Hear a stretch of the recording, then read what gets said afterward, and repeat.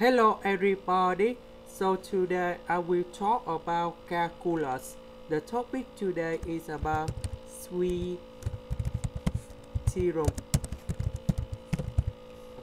So now I will show you the answer. So we have this inequality in here. We just put the limit for the both sides. The question they ask, we need to find the limits of 3s. We know that the limit of 2s is about 2 multiplied with number 1, you got about number 2.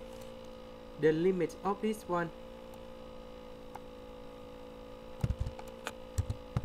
that is equal to 1 to the power of 4 minus 1 to the power of 3 plus 2, and you got about number 2. So according to the Squeeze theorem, if you got about the same value on the left and on the right, we can conclude that the limits of the function in the middle in here, that should be about number 2.